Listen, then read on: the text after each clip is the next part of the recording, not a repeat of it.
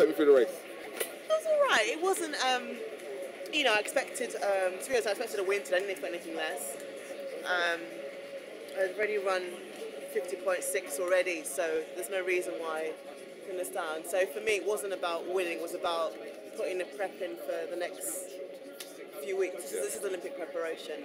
It wasn't about making a team or winning, it was just about prep. So we actually treated this as a 3-day program, so I trained coming in here. So we had 3 days on to kind of mimic that, and then we also trained quite hard this week. So you loaded up. I've had 4 got days. a lot of work in your legs. Yeah, but I've had like 4 training days. How are you feeling with all that? No, I'm happy. You know what? I'm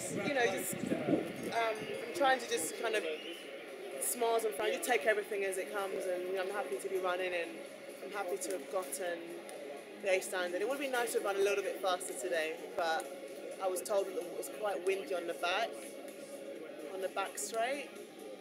I didn't know that, but someone told me. But you know what? All things are good. I'm fine. Everything's. When you compare your mental in the run-up to 08 and in the run-up to this year's Olympics, are there similarities, comparisons, differences?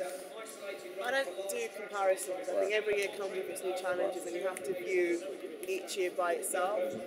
You take the lessons that you've learned, but I don't rely on that to get me through this year. So I don't really know how I was feeling at 08. I just, you know, I'm 4 years older, hopefully 4 years wiser. So hopefully. I should be.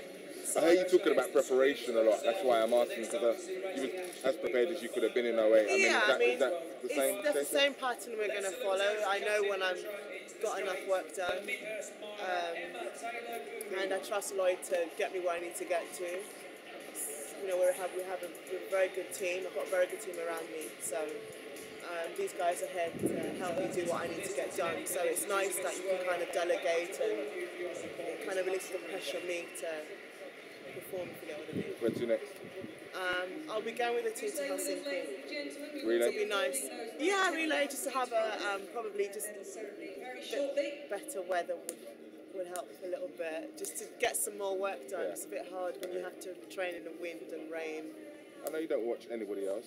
No, I do watch them. Okay. I mean, you have to have an eye. You can't just go into a race not knowing what your competitors have done. You have to have an idea. What's it going to take to win that Olympic? I really don't know, but whatever it takes, I make sure I've got it in the bag. No full starts?